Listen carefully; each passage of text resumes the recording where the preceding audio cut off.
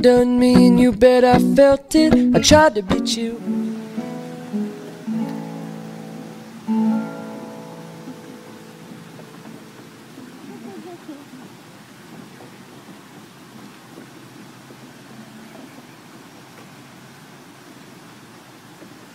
Beloved kindred and cherished friends, you may be seated.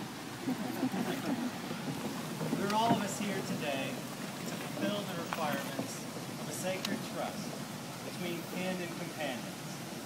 Throughout human history, two have become one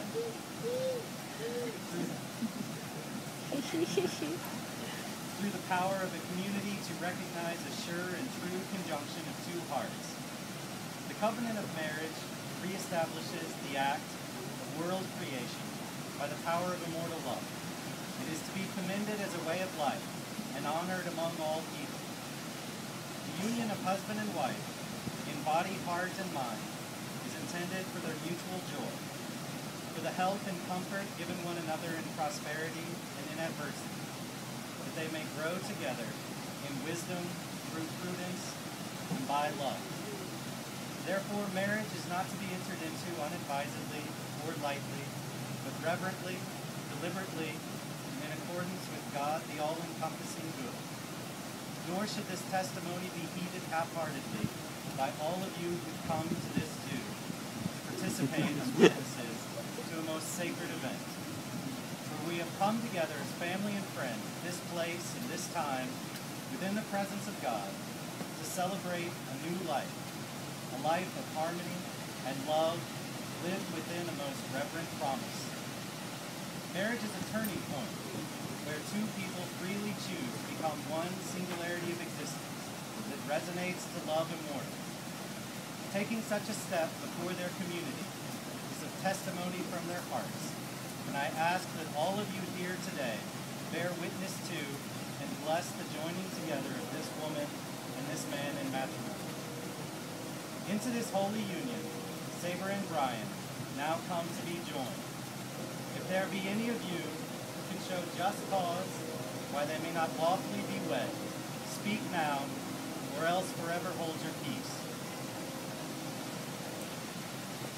Presenting yourselves here in this place, at this time, to testify to the power of togetherness, and ask your community henceforth to see you as one couple.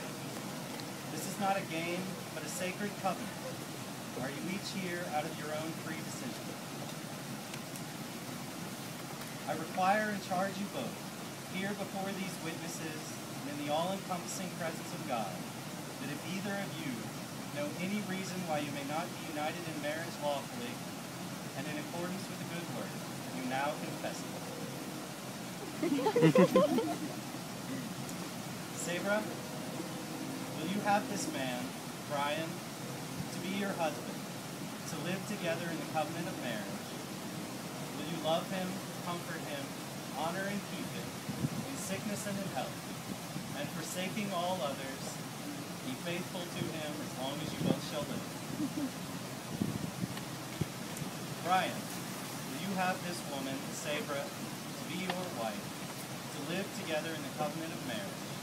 Will you love her, comfort her, honor and keep her, in sickness and in health, and forsaking all others, be faithful to her as long as you both shall live? All of you please stand. Will all of you here, today in this place, witnessing these promises, do all in your power to uphold these two persons in their marriage? We will. Who presents this woman and this man to be married to each other?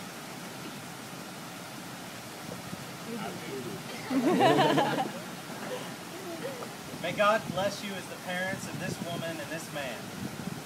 For inasmuch as you bring your children here to on this day to join themselves to each other within the horizon of matrimony, you extend and deepen the inner commitments of humanity. Now turn and face each other, my sister and brother, that you may speak with your own voice the vows of fidelity. Sabra, in the name of God, I, Sabra, take you, Bryan, to be my husband.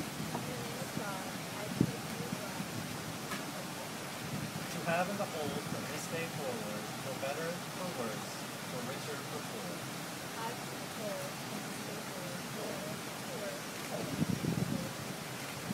In sickness and in health, to love and to cherish until we are parted by death.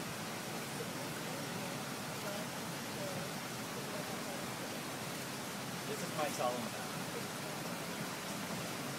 Bryan, in the name of God, I, Bryan, take you, Sabra, to be my wife. To have and to hold from this day forward, for better, for worse, for richer, for poorer.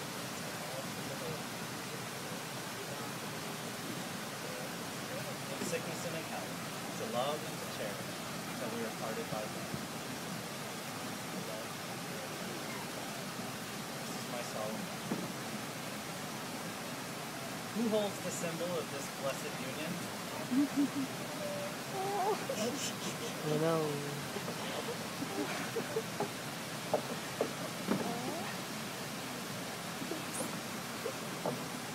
Sabra and Bryan, by the giving and accepting of these rings, you shall bear witness to your love.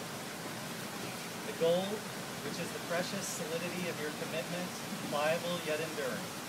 The circle, which is the perfected shape of your love, simple yet comprehensive. And therefore, I ask God, the all-encompassing, good, to bless these rings as a sign of the vows by which Sabra and Bryan have conjoined themselves to each other.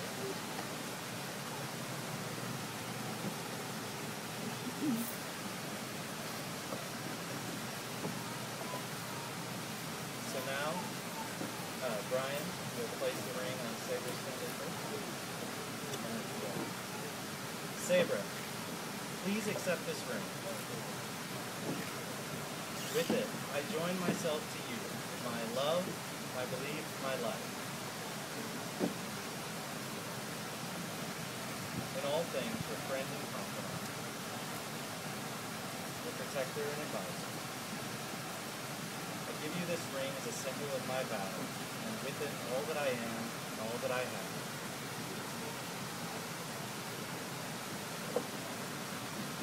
I honor you in the name of the Lord.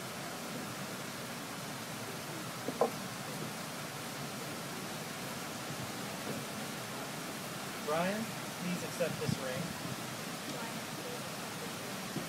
With it, I join myself to you, my love, my belief, my life. In all things, your friend and confidant, your protector and advisor. I give you this ring as a symbol of my vow. And with it, all that I am and all that I have. I honor you in the name of the Lord.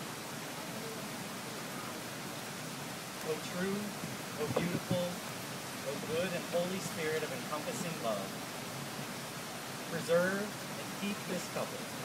Look mercifully upon them, fill them with all blessings and grace. Bring them to live faithfully together in this life and in the age to come, have life everlasting. Amen. Inasmuch as Sabra and Bryan have given themselves to each other by solemn vows, with the joining of hands and the giving and receiving of rings, I now pronounce that they are indeed husband and wife. In the name of God, the all-encompassing, the good, those who have been joined together by this sacred event, let no mundane power seek to put asunder. You may kiss.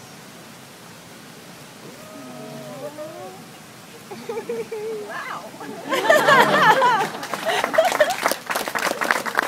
Brothers and sisters, may I present to you Mr. and Mrs. Jones.